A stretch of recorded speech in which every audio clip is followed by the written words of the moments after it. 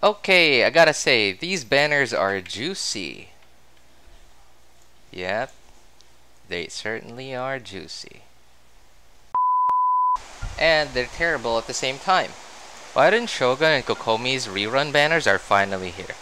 If you want any of the characters on the banner because you like them or are just collecting characters, this video shouldn't convince you otherwise. As for those who are trying to make the most of their Primo Gems or are looking to progress further up the Spiral Abyss, listen up. This isn't an in-depth guide on each of the characters and weapons. I'm just going to talk about what the roles of these characters are and whether or not you should be rolling for them based on your account situation. Anyone watching the video who isn't familiar with the game's combat and different character mechanics yet, you can go to my Discord and ask me there, link is in the description, or if you want me to make videos about them, let me know in the comments. Raiden Shogun is my wife. Raiden Shogun is a DPS / energy generator. In short, she lets you spam your team's bursts more often, much more comfortably. She isn't completely necessary to make certain teams work. The team she slots into already worked even before she came out, but she does make those teams much more comfortable to run and even allows you to build a bit less energy and more damage on your team. If you already have her and are looking to get constellations, C2 is a significant personal damage boost. I say personal because it only buffs the Raiden Shogun's damage. C1 and C3 are pretty good for damage too. In my opinion, someone going for C3 Raiden Shogun is the equivalent of you getting a Tesla.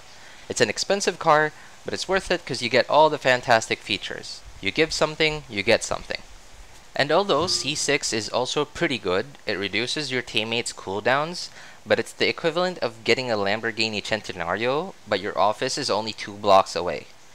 Genshin's hardest content currently is only 2 blocks away, but you're literally driving a $2 million Lamborghini to go to work 2 blocks away from where you live. If you can afford it, great. And you do get something from it, but in most cases you won't be able to take full advantage of it. It's like you give a whole lot, and you only get something. Her best in slot artifact set is the 4-piece Emblem of Severed Fate set, which makes farming for her artifacts quite resin efficient, since the other artifact set in that domain, Shimenawa's Reminiscence, can be used on so many other characters, and the emblem set itself is just so good on so many characters. Her best in slot weapon is obviously her signature 5-star weapon, Engulfing Lightning. More on that later. Any other 5-star pole arm is the next best thing. For 4-star weapons, the catch is my first pick because it's completely free and is permanently available in the game at the low price of your sanity. You gotta do a ton of fishing, but the reward for getting R5 the catch is definitely worth it. But literally almost every pole arm in the game is usable on her. If you already have good artifacts for her, congratulations. You just got yourself one of the best DPSs in the game. And even if you don't have good artifacts to make her do good damage, just her other role of energy generator itself will be enough to make you feel a significant change in your gameplay. Like if your main DPSs are energy hungry, someone like Eula or Xiangling, she'll make spamming their bursts feel much less of a struggle. She's like one of those tools in your shed that just makes so many jobs much easier to do, which just enables you to do more of that job. Kokomi is what I would call a comfort character, but may also be a necessity depending on what teams you're trying to build based on what characters you have. Her most common roles are Hydro Applicator and Healer, so she works for Freeze, Ganyu, and Ayaka teams. She basically has permanent off-field Hydro application, but she doesn't apply Hydro quickly enough for her to work for vaporized teams like Xiangling, Hu Tao, or Diluc. You'll still need Xingqiu for those teams. Her parallel in terms of her role in Freeze teams is Mona. Something to think about is that Mona is a standard banner character, so you could literally get her if you lose 50-50 on any of the limited character banners, or as you just continue to wish on the standard banner. So why would you use up your primos and pity on Kokomi? But there's also no guarantee when you'd be able to get Mona. So if you've already got your freeze team ready and you're just waiting to get a Mona from either losing 50-50 or from the standard banner, but you just can't wait anymore to use your freeze team, Kokomi is at least the easier one to get among the two. Compared to Mona, she may be overall less damage because replacing Mona with Kokomi, you lose out on Mona's Omen damage amplification, though whether Kokomi is more, less, or equal overall team damage versus Mona is debatable because it depends on a lot of factors such as your artifacts, weapon, and how you play. But even if she is overall less damage for the team compared to Mona, Her also being a healer makes it so on your freeze team, you can now choose to replace Diona with Shenhe, if you have her. Though it is worth noting that you can turn Mona into a healer if you use Prototype Amber on her, a free craftable 4-star catalyst. But then you'd be losing out on either Mona's personal damage in case you have a 5-star catalyst for her, or the Thrilling Tales of Dragonslayer's buff. So there's certainly a lot to think about when deciding whether to get Kokomi or not, because she does have an alternative in a freeze team, and there's a ton of shuffling in the team you'd have to do for her to be actually an upgrade over Mona. You may also choose to make her into your main DPS. She's quite far from being the best at DPS, but I guess it's worth noting that you can build her in that way. She's got an unusual build too, seeing as she can't crit because of one of her passives, and the way she works is her damage scales with HP. One of her best in slot artifact sets is the 4-piece Ocean Hued Clam set, which may or may not be very resin efficient for you to farm depending on your account. The other artifact set in that domain is the Husk of Opulent Dreams, which is a defense/geocentric set. So if you have and are building geo characters that scale with defense like Albedo, Goro, Ito, and Noelle, it's definitely a resin efficient domain for you to farm. Her best in slot weapon is highly debatable because of the way she works. Everlasting Moonglow I think is one of the best options for her personal damage if you want to run her as a main DPS. Prototype Amber, a craftable 4-star catalyst, gives her HP, and its passive is literally healing, so if you somehow still feel like Kokomi's healing isn't enough, Prototype Amber should help solve that problem.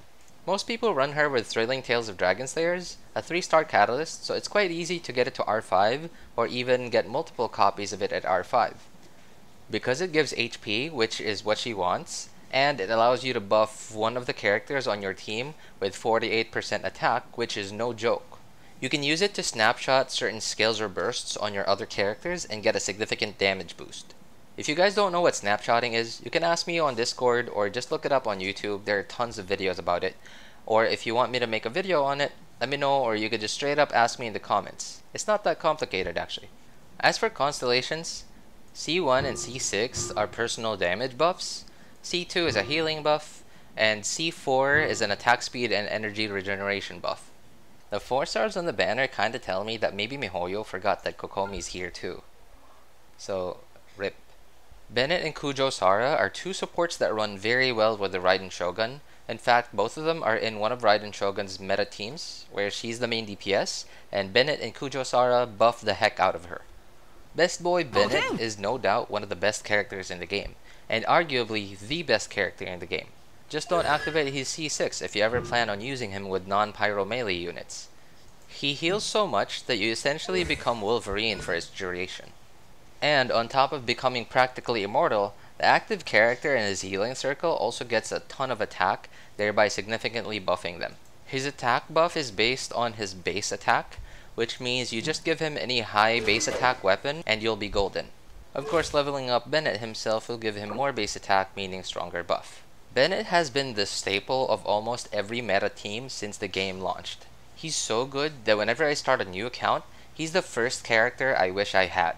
Put him on any team, and it'll instantly be better to varying degrees. His artifact set can literally be anything, making it so he'll give you most of what you need from him with very little resin investment. It doesn't matter much to his role of damage buffer / healer, though most people run him with 4-piece Noblesse Oblige, so you can get his buff and the Noblesse Oblige buff in just one ability.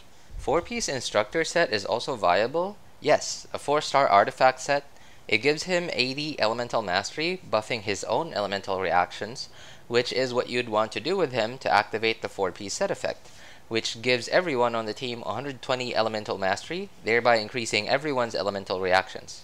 While talking about Bennett doing damage, yes, he actually deals a pretty good amount of damage himself. So on top of being a healer and a damage buffer, he himself could also deal a good amount of damage if built well. Being Pyro, he is able to melt or vaporize his burst and skill, so you'd also want to build him with DPS stats like crit rate and crit damage. As for constellations, C1 isn't necessary for him to be the godly unit he is, but it certainly is one of the most useful constellations. Everything until C5 does something, but is whatever, and like I said earlier, you don't want to activate his C6 if you ever plan on running him with non-pyro melee units. Kujo Mami is the hottest character in the game. Kujo Sora is like Bennett, but is a bit more restrictive in terms of gameplay and team building. She doesn't heal, she outputs about the same overall damage as Bennett would do if they were both built to be supports with DPS stats. She also buffs based on her base attack like Bennett, so giving her a high base attack weapon is the way to go. Her buff is quite short and it isn't easy to apply unless if you have C2, which makes gameplay with her quite a bit more skill capped and less leisurely. As for constellations, mostly only C2 and C6 are worth talking about. C2 makes it a bit less clunky to get her buff. C6 is a damage buff to only electro characters. And I guess C4 is somewhat of a personal damage buff, but it's inconsistent and depends on what enemies you're fighting. So the weapon banner is where things get annoying. They gave us Engulfing Lightning, a weapon that so many people want, but since it's a gacha game, trying to go for what you want, you might end up getting the donut. Something you would not want to get unless if you have Kokomi, but even if you have Kokomi, you still might not want the donut. Engulfing Lightning, amazing weapon on the Raiden Shogun, her best in slot by a significant margin, and is quite good on quite a few polearm DPSs. So it's a semi-universal weapon, and it's very good on the characters it's usable on. Everlasting Moonglow, however, is not.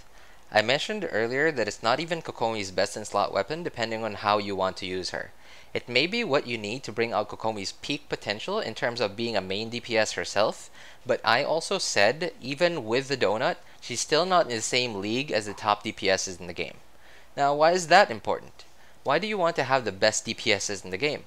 With the way MiHoYo is running Genshin, the only content worth pushing your characters to their peak potential really is in Spiral Abyss. The way they've been handling Spiral Abyss is every time they change the lineup, we need more and more overall damage every time we want to keep 36 starring the Abyss. They're always changing Abyss to suit the characters on the banners to make the players getting those new characters feel good that they got a good character. But when that lineup changes again, and your character doesn't suit the new Abyss lineup, that's where we have a problem. Where we'll really just need either more damage to still be able to beat Abyss, or to have the right characters. Maybe if you're a whale, that's not a problem. You can just pull for every character in the game and use the right character when you need to. But for low spenders and free-to-plays, that's not an option.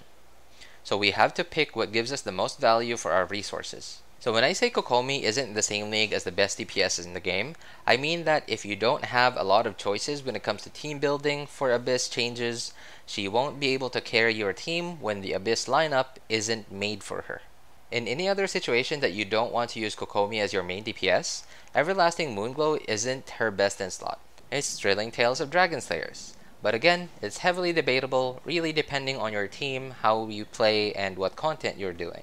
The 4 stars on the banner though, I can't remember all the other weapon banners off the top of my head, but I feel like this is probably the only weapon banner we've gotten that doesn't have a single garbage 4 star. They're all potentially usable on certain characters on certain team comps.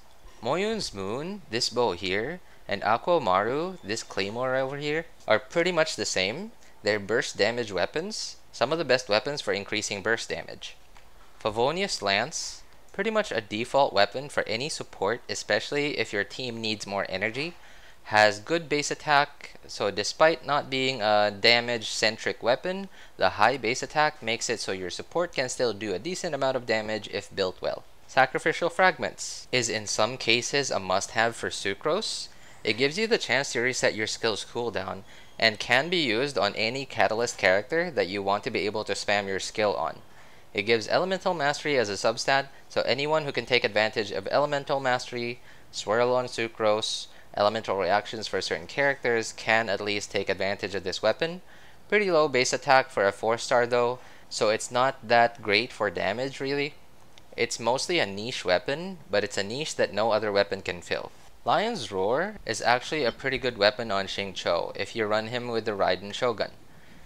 Most of the time, Xingqiu wants to use Sacrificial Sword, which really doesn't do anything for damage, but it helps him so much to get his burst back sooner.